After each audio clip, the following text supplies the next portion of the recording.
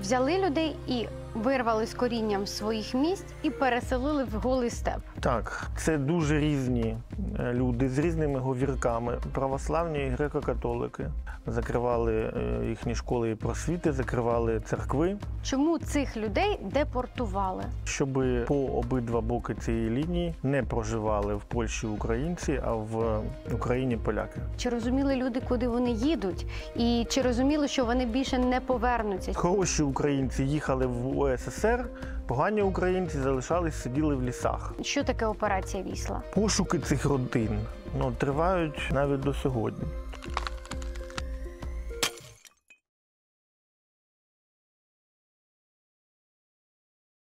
Вітаю! Я Анна Ніколаєва. І сьогодні в Пороблено завітав важливий і цікавий гість – Роман Кабачій, кандидат історичних наук та дослідник депортаційних процесів. Вітаю, Романе! Доброго дня! Дякуємо, що прийняли наше запрошення поговорити про такі важливі і такі, напевно, печальні та важкі сторінки нашої історії української. Я б хотіла, напевно, розпочати з того, що мало хто з українців, дивлячись на мапу України, помічає ось цю таку пряму лінію, якою просто перерізаний кордон по Львівській області. Я, коли працюю з туристами по Львову, я їм спеціально показую, ось подивіться, така лінія, як ви б могли побачити десь там на мапі Африки, коли країни просто поділені лініями, або, наприклад, в Штатах. Чому в Україні ми маємо таку лінію і як вона називається? Ви б могли найкраще відповісти на це запитання. Історія цієї лінії тягнеться до 1919 року, коли йшов наступ більшовицьких військ у війні з Польщею, і британський міністр закордонних справ лорд Закерзоння запропонував лінію розмежування між польськими військами і росіянами, яка нібито би мала спиратися на етнічні межі розселення українців і білорусів, на відміну від поляків. Але вона тоді не була прийнята, і попри те, так само вона, як це можна сказати, була кривдлячою для тих українців і білорусів, які жили на захід від неї. І до неї повернувся вже Сталін із Гітлером, коли в серпні 23-го року було підписано пакт Молотова-Ріббентропа про поділ Польщі. І вони фактично вийшли на цю лінію, взяли її за основу. І після війни, після Другої світової війни, з незначними змінами вона стала кордоном між Польщею і Радянським Союзом, а тепер між Польщею і Україною, і частково між Польщею і Білоруссю. Коли Сталін обґрунтовував перед переможцями, іншими західними альянтами, Британією і Сполученими Штатами, чому саме тут, то він говорив, це не я запропонував, це ваш міністр запропонував в 19-му році. І фактично йому йшлося лише одне зробити, про те, щоб по обидва боки цієї лінії не проживали в Польщі українці, а в Україні поляки, колишні громадяни міжвоєнної Польщі. І для цього було, власне, організовано обмін населенням за угодою, яка була підписана в місті Люблін 9 вересня 1944 року, і яку підписали комуністичний уряд Польщі та представники 3 радянських республік, до складу яких ввійшли території міжвоєнної Польщі. Це Українська РСР, Білоруська РСР і Литовська РСР. І ця угода передбачала взаємний обмін населенням, який спричинив порушення тисячолітньої такої тяглості спільної культури проживання на цих землях. І пограниччя із перехідного стало стиковим. Тобто ця лінія Закерзоння, вона перетворила фактично на те, що з одного боку живуть українці, з другого боку живуть поляки. Хоча фактично цього ніколи не було. Взяли людей і вирвали з корінням своїх місць і переселили на інші, для того, щоб обміняти населення і щоб Для мене це, напевно, не було претензій у Радянського Союзу на населення, скажімо, на територію, яка залишилася в Польщі, а у Польщі не було претензій на українські території, де жили етнічні поляки. Ну, скажімо так, та територія, яку, попри те, що вона в більшості етнічно українська та і білоруська, яку Радянський Союз залишив, фактично ту територію, яку він заграбастав в 1939 році, він в 1944-1945 році залишив, вона була набагато більшою, ніж та територія, яка залишилась в Польщі. Але якщо ми візьмемо загущеність населення, то можемо порівняти, що територія, з якої депортували українців, це був вузький пас від 30 до 50 кілометрів довжиною 600 кілометрів, починаючи від Бреста і закінчуючи Західною Лемківщиною в Краківському воєводстві. А забрали комуністи радянські у Польщі те, що зараз є Львівською, Волинською, Тернопільською, Івано-Франківською, Рівненською областями, 5 областей. Якщо на тому пасі проживало біля 700 тисяч українців, півмільйона з яких депортували в Україну, концентрація була набагато більша, то на території цих 5 областей проживало 750 тисяч поляків. І теж було додано ще 30 тисяч польськомовних євреїв, які теж поїхали в Польщу. Я б ще хотіла додати, що це невеликі цифри, але, наприклад, у Львові проживало ще вірменське населення, яке ополячилося, і вони теж під цим приводом виїхали з Радянського Союзу. Ну, польської культури люди, скажімо так. Для наших слухачів і глядачів пропоную окреслити, як ми називали це населення. Для них є певні етноніми, і я пропоную трішечки розповісти для тих, які не знають, хто ці люди. Йдеться про етнографічні і регіональні групи, які були дуже різні. Їх об'єднала лише фактично ця трагедія депортації. Я згадав, що це був вузький пас, і можемо почати із півночі, де повіти депортованих з Люблінського, з півночі Люблінського воєводства, на яких проживали південні підляшуки. Північне Підляшшя знаходиться ще в Підляському воєводстві, або на той момент Білостоцькому воєводстві, і частково в Мазовецькому воєводстві. Так от ті, які проживали в Люблінському україномовні, їх було депортовано в Україну. Це повіти Біла Підляська, Володава. І ці повіти, передусім Біла, знаходяться напроти Бреста. Тобто коло Бреста жили такі самі україномовні люди, берестейці, але яких названо білорусами, і вони далі проживали в Білоруській РСР. Спускаємося південніше, навколо Холма, історичного центру, де був похований Данило Галицький, який його заснував, пресловутий Хелм, через який їдуть зараз наші переселенці. Там проживало десь біля 50 тисяч українців. Це православні повіти Холм, Красностав, Білгорай, Замостя. Там проживали холмщаки. Спускаємось нижче, починається історична Галичина. І той регіон ми звемо Надсяння. Він був дуже патріотичний. Під час Другої світової війни там досить активно діяла УПА. І це такі повіти, як Любачів, Ярослав, Перемишль і трошки менші міста, які вже глибше в Польщу, Лежайськ, наприклад, Пшеворськ, Перевірськ українською. І ще нижче спускаємося, ми потрапляємо в гори. І там опиняємося в крайньому куточку Бойківщини. Західна Бойківщина була депортована. Одна частина в 44-46 році за цією угодою Люблінською, а ще одна пізніше в 51-му році, до цього повернемося.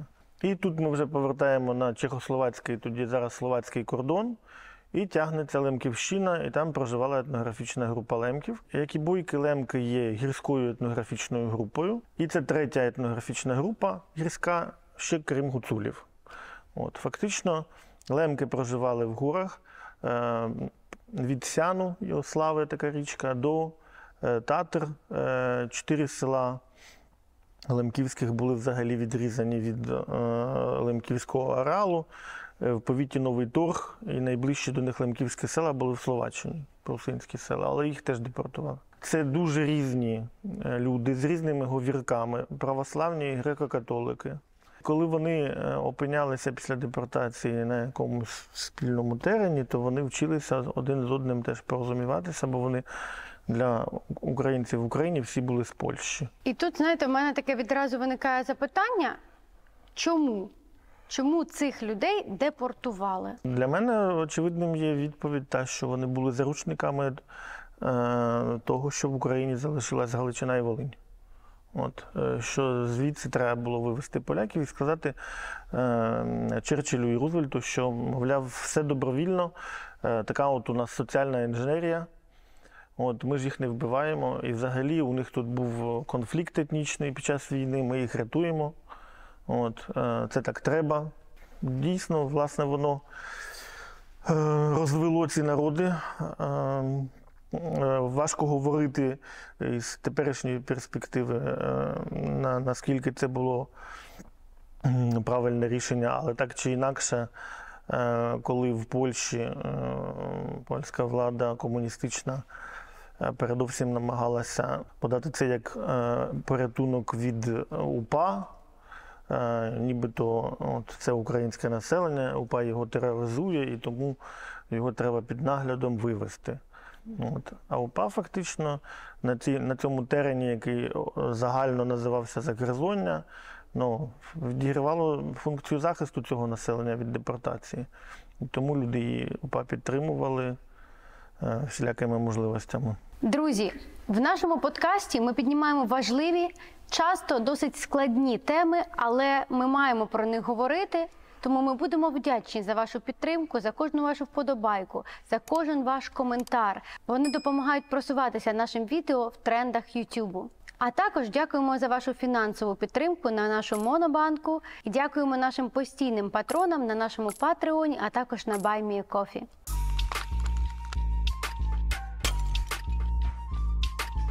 Як відбувався сам процес? І скільки людям давалося часу? Чи запитували, чи розуміли люди, куди вони їдуть? І чи розуміли, що вони більше не повернуться? Чи був, наприклад, якийсь рух опору? Це все дуже 4 великих питання. Формально вони підписували евакуаційний лист, і після того мали час на збори і їхали. І за розділом українського історика в Польщі Євгена Місила від осені 44-го до червня 46-го року він виділяє 4 етапи. Перший етап такого нібито добровільного виїзду, під який потрапили ті, які боялися польського терору. Це передовсім Холмщина, де навесні 44-го року прокотилися погроми польським підпіллям українських сіл. Найбільш відоме це Сагринь, де загинуло 800 людей. Коли їм запропонували, було сподівання на створення Холмської області в складі України. Дружина Хрущова, Ніна, була звідти родом. І ходили поголоски, що він обіцяв. І був такий документ навіть, але немає підписів. Відомо тільки, що там стояло Коріннячук, міністр закордонних справ УРСР, і Хрущов.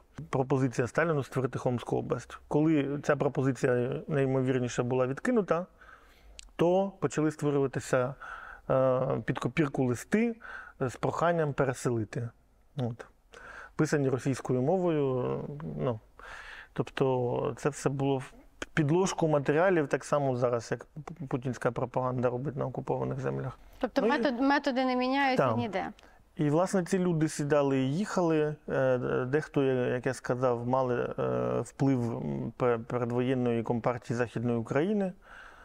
І вірили, що їдуть до свого народу, що досить цього польського страху. Таких людей не так багато і поїхало. Другий етап полягав на тому, що українців почали позбавляти культурних і економічних прав. Участі в земельній реформі, закривали їхні школи і просвіти, закривали церкви, як пам'ятники українізації, так писало в документах. Змушували фактично до прийняття таких рішень. Третій етап, починаючи з 1 вересня 1945 року, це було прийнято рішення про застосування війська.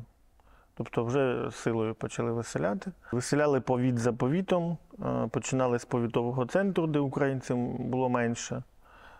Це називалося «зрубати гідрі голову». Тобто інтелігенцію, місцеву, священників. А потім вже оточували села і виселяли. Спершу в фільтраційні табори, це вже цих людей, а потім вже везли по кілька тижнів в ту Україну. Тобто це були ті самі якісь товарні вагони? Так, звісно, вони ж їхали з майном, з худобою. А останній етап, четвертий, це вже часом було переганяння через кордон, особливо коли насилився тиск і воєнний і так далі. Щоб ви розуміли, проти українців було налаштовано різні рухи польського підпілля, конкуренційні один з одним, і теж самі комуністи. Тобто ми можемо взяти українські села, які знищені, наприклад, націоналістичними батальйонами хлопськими, НСЗ, Народове Збройне, або армія Крайова і постармія Крайова, Воля і Незалежність. А так само є села, які були специфіковані, тобто люди розстріляні і так далі, військом польським або прикордонниками. Ненависть до українців наростала і підсичувалася дуже сильно. По-друге, коли я для себе намагався застановитися над цим феноменом, комуністи прийшли після німецької окупації, вони витягли біло-червоний прапор. Ми вам повернули польськість, наша польська держава, вона трошки комуністична буде, але ж ми цих ненависних українців вигонимо так само, як і німці. Хороші українці їхали в УССР, погані українці залишались, сиділи в лісах. І найбільше, що, власне, підкреслювало, що вони тут хочуть на теренах Польщі будувати незалежну Україну, тому ми їм цього зробити не дамо. В самих поляках і тих виконавцях виховувався такий мотив викоренити, розв'язати українську проблему до кінця. А куди переселяли? Радянська влада хотіла розпорошити цих людей, і почнемо з того, що виселяти почали ще до того, як всі ці повіти були визволені. В Західну Лемківщину Червона армія прийшла вже тоді, коли почалось виселення з Холмщини. І писалося, наприклад, виявлено ще стільки-надцять тисяч осіб, які підлягають евакуації. І коли спершу думалося, що ця цифра буде десь 200 тисяч, 250, то остаточно цифра за 3 роки виросла до 488 тисяч. І спершу їх хотіли розселяти в південних і східних областях, в колишніх німецьких колоніях. І везли туди людей, і там, власне, вперше зустрілися холмщаки з лемками. Бо лемки часто їхали, бо їхні села були війною поруйновані на перевалах, або теж ліві переконання мали. І там уже стикнувшись з радянською дійсністю, там вибори 46-го року були, і одні і інші зрозуміли, що вони приїхали в пастку. І на загал вийшло, що розселення відбувалося в 17 тодішніх областей України. Додам, що існувала Дрогобицька область, зараз це повністю одна Львівська область. В Одеській області лише в північній частині, тобто в Бессарабії, в Буджаку не розселяли.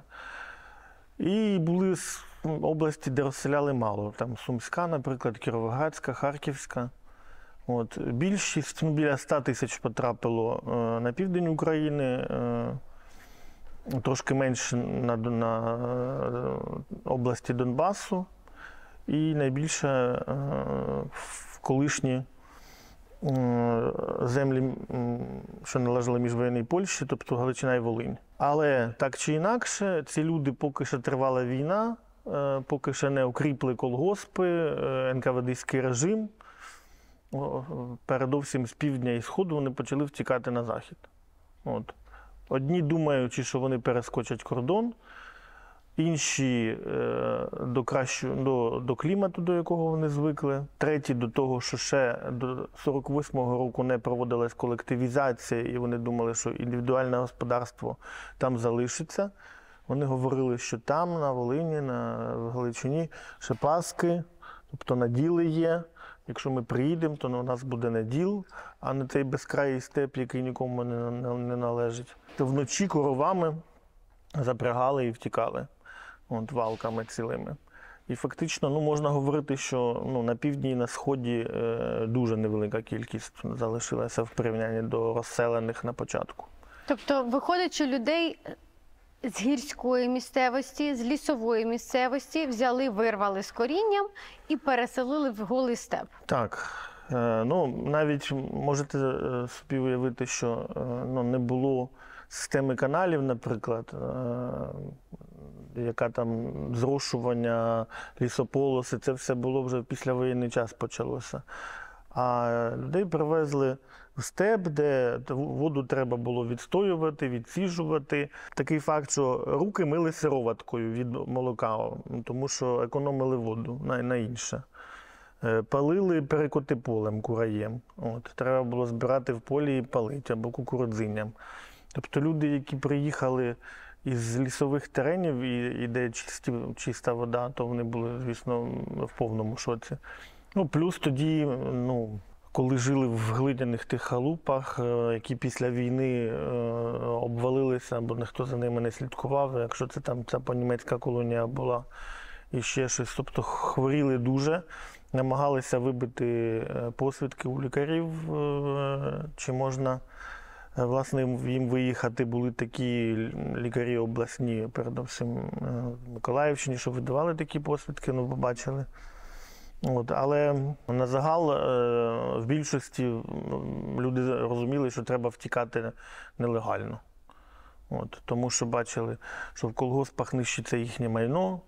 Вони там коня віддали, кінь здох, там чи ще щось, зерно згнило, таке привезли.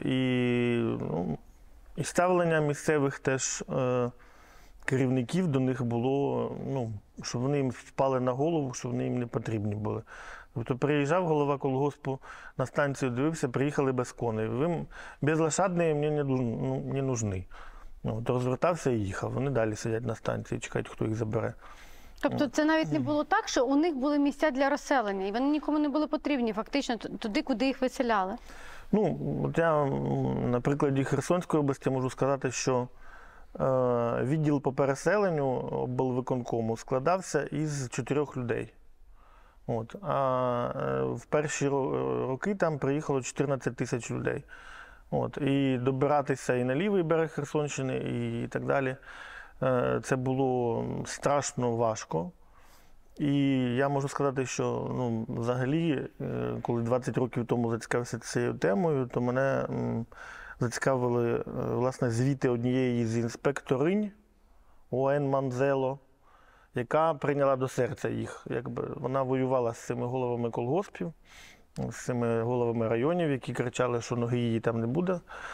Але вона їх захищала, описувала ці всі випадки. Так чи інакше, радянська влада займалася іншим. Ви приїхали, ви себе облаштовуєте. І вони розуміли, що в мазанках довго не виживуть, і в більшості втекли. Але так чи інакше, деякі залишилися, і до деяких я приїздив, записував. І скажіть, будь ласка, ті люди, які залишились, наприклад, на тій же ж Херсонщині або в Донецькій області, як новий досвід проживання на новій території, досвід депортації вплинув на них? Про що вони говорили в своїх спогадах? Я розумію, що це, напевно, тяжкі спогади цих адаптацій, але ж ви говорили, наприклад, що і голови колгоспів не дуже то хотіли. А що говорити про місцеве населення, яке було зовсім іншим, ніж вони? Населення як коли. Тобто деякі навіть говорять, що населення на півдні і на сході було добрішим до них, ніж на заході. На заході залишався ще певний підхід індивідуальних господарств, і як на Волині заявили переселенцям, що ви сюди припхались, ми за цю землю кров проляли. От. То там, наприклад, в Дніпропетровській області в П'ятихатках один з переселенців, підпивши, співав «Ще не вмерло Україну», і його ніхто не здав. По-друге, казали, ви бачите, що ви зі своїми коровами приїхали, що в нас така біда, навіщо ви сюди приїхали? Тобто люди теж не розуміли, чого їм їх сюди прислали. От. Коли у них тут і голодомор, і війна, а ці приїжджають. І звісно, що найбільше несприйняття було тоді, коли підселяли в хати. Зрозуміло, що і коли за щастя вважалося, коли це, власне, пуста німецька колонія, де ціле село могло засісти, розміститися по селу і відтворити село своє там. Тобто ви оце говорите, що було б таких і, напевно ж, не поодиночні випадки, коли просто брали, приїхали, вигрузили на станції і розселяли в хати до інших сімей. Звісно, так. Тому що не було в селі, наприклад, інших можливостей. Так, дуже часто це саме так було, підселяння. І це було примусово і для однієї сім'ї, і для іншої. Так. А коли багатодітні родини приїжджали, можете розуміти, у лемків було по 9 дітей. Так чи інакше, вони розуміли, що нова реальність, вона над ними нависла. І коли стало зрозумілим, що в Польщу їх ніхто не пустить, хоч дехто там проривався. Але не забуваємо, що потім в Польщі ще сталася акція «Вісла», яка вигребла тих, що вернулися. Починали з нуля, починали працювати, починали віддавати дітей навчатися, використали можливість радвлади, власне. Можна сказати, що в якомусь процентному відношенні, або що кількість вищої освіти у дітей-переселенців і так далі, у тих, хто був зразковим господарем, і так, була дуже високою. І фактично ми можемо говорити вже про те, що якийсь момент склалося так, що цілі острови переселенські жили в конкретних місцевостях. Я тут не говорю про південь і схід, але південь Львівщини і Тернопільщини – це фактично був заселений лемками, і навіть лемки з Америки просили Радянський Союз, щоб туди. Тому що там така пагурки, такий ліс. І чому лемківська ватра зараз відбувається в монастириськах? Тому що там на півдні Тернопільщини їх дуже багато живе. Холмщаки і підляшуки в більшості живуть в Волинській і Рівненській області. Не сказати, що вони там розчинилися, їх називають забужани. Але так чи інакше близькість між холмщаками і волинянами, вона дуже близька. Я коли зацікавився, чому, наприклад, розселені лемки на Луганщині не поверталися, бо, наприклад, найвідоміше село Переможне, яке було біля Луганського аеропорту, я зрозумів, що вони не могли оцими коровами проїхати через містечка. Тобто вони реально не могли втекти звідти. І, по-друге, уявити, що це 1000 кілометрів мала пройти. Да? Тому лемки Луганщини і на північ від Луганська, і на південь Луганська залишилися. І починаючи з 2006 року там теж почала відбуватися лемківська ватра. Але окупація все змінила. Друзі, поділіться, будь ласка, досвідом вашої родини. Можливо, те, про що ми говоримо в сьогоднішньому випуску, стосується і ваших сімей. Серед цих коментарів ми розіграємо книгу з підписом автора.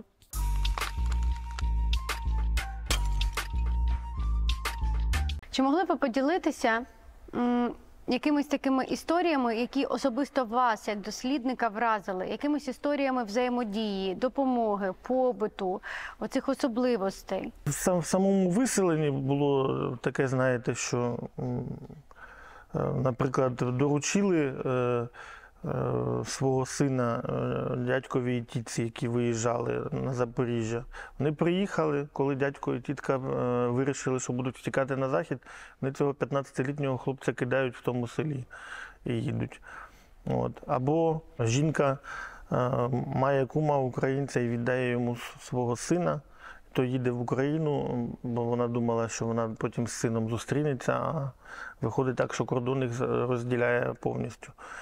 От, ну, і ми маємо розуміти, що були змішані сім'ї, а по законах пограниччя люди виховувалися так, що дочки виховувалися по вірі і національності матері, а сини по вірі і національності батька. Тобто в одній, якщо батько був українець, то його сини українці і греко-католики, а якщо мама полька, то й доньки польки. І іноді це виселення йшло по сім'ях. От. Тобто, якщо, наприклад, українців виселяли, то це було розлучали родини цілі? Бувало, так. Тобто хтось вважав за потрібне, що вона як полька залишиться. От. А ви вже якось будете. Пошуки цих родин тривають навіть до сьогодні. Тобто до мене люди пишуть, які отримують книжку «Вигнані на степи», яка вийшла з мого дослідження. То кажуть, з такого-то села вислані, шукаю по родині батька. Висилають настільки цікаві фото, що я собі говорю, ця тема зі мною далі живе. Ви вже сказали про операцію «Вісла». Чи могли б ви теж в кількох словах пояснити для тих, хто не розуміє, що це таке? Що таке операція «Вісла»? Коли закінчився обмін населенням, коли Радянський Союз сказав, що він вже не буде приймати українців з Польщі, а виявилося, що українці залишалися надалі. І що далі діяла УПА на Закерзонні. А війська, ті, які були задіяні у виселенні українців до Радянського Союзу, були в тому терені, залишались. І з їхньої ініціативи фактично було сказано, що дивіться, українці ще є, давайте ми їх допоможемо депортувати на землі, які ми отримали від Німеччини, на північ і захід Польщі. Сілезія, потім навколо Гданська, потім частина Східної Прусії навколо Ольштина. І фактично навесні 47-го року відбулася двомісячна депортація, яку називають операція «Вісла». Коли решту українців, яка залишалася, знайшли, посадили в вагони і вивезли на північ Польщі і розпорошили. І коли можна говорити, що їх 150 тисяч вивезли, то на момент, наприклад, перепису 2001 року, то українцями, громадянами Польщі записалося 35 тисяч людей. Тобто асиміляція таки сталася. Я, коли ви про це говорите, відразу, напевно, згадую найбільш відомих лемків з Ольштина, це гурт Еней, який і сьогодні не втрачає оцеї своєї ідентичності лемківської, і вони є великими друзями України сьогодні, не дивлячись на те, що вони і народилися, і виросли в Польщі. Так. Таких гуртів є чимало і в Сяннику, і в Варшаві. Вони, як говорив один зі священників, нас мало, але нас видно. І я тішуся, що ті українці, їхнє покоління наступні, які тут, родом звідти, то теж не втрачають оптимізму, збирають свідчення, видають книжки, проводять фестиваль. Ми з вами вже почали говорити про Луганськ і Донецьк, і ці території, і Схід, і з початком повномасштабного вторгнення, з початком війни 10 років тому. Ці люди, знову ж таки, опинилися під загрозою виселення.